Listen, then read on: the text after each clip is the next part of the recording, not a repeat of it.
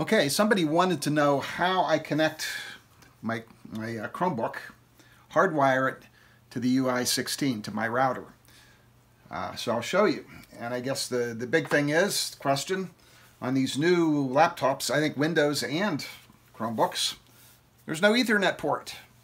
There's no Ethernet adapter. So what you need is one of these things. This particular one is a USB, regular drive. I think it's USB 3 to Ethernet. So, of course, the USB port goes into your Chromebook. And then you need an Ethernet cable. Here's an Ethernet cable. And this will go to your router. Now let me show you exactly what ports in your router you need to plug this into. So let me move this. Da-da-da-da.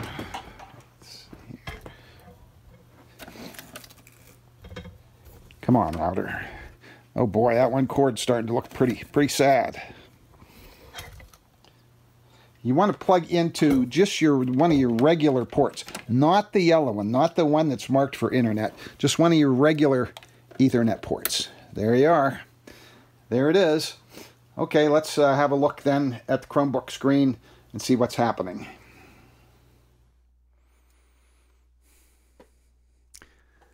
Okay, if you're using DHCP, it will probably say Ethernet is already connected. However, since I'm using static addresses, I had to do a little bit of configuring on the network on my own. I didn't really have to mess with that part. But I did have to assign a static IP address, which you can see there, 192.168.2.6. And I had to turn off the automatic, the DHCP part, so that it wasn't looking for an address. I had to turn that off so it would use the static address that I assigned. 192.168.2.1 is the address of my UI16. Okay, let's see if it worked. By the way, I will have links, Amazon affiliate links, in the description below for these adapters if you're interested in buying one. And if you feel that this advice is worth anything, go ahead and subscribe to my channel. I would appreciate it.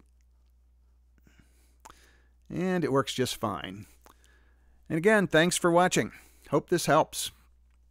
Bye-bye.